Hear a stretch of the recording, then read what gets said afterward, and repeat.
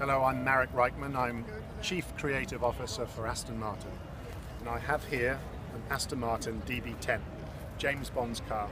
Only 10 being made, only 10 being produced for James Bond for the SPECTRE movie, which premieres on October 26th. It's an all carbon fibre body. It is a hint at the future of an Aston Martin, potentially in 3 or 4 years' time, but this one is only for James Bond. It features our iconic grille, but it's hidden and in shadow, just like a shark.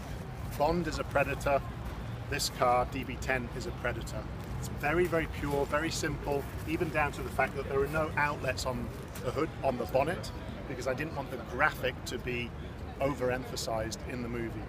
Beautiful form language, and Aston Martin is all about its power, its beauty and its soul. It's about great proportion and a great language of design.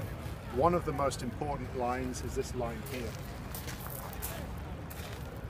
which forms the entire basis of the car. It has both planned curvature and a sweeping arc as well, and for the first time in an Aston Martin, a falling line at the rear, which really helps to punch the wheels through the rear of the bodywork. So this line, very, very important. Then our DLO, this line here, with the kick-up, which is emphasizing and giving the car its forward motion and its wedge. So that's also very, very important.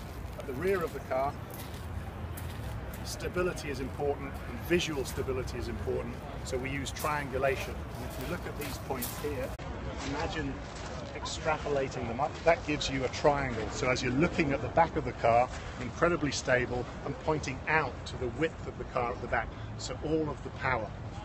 Beautiful surface language, exceptional highlights, and you can see them all here. Pure and simple, the Aston Martin DB10 for SPECTRE. Thank you.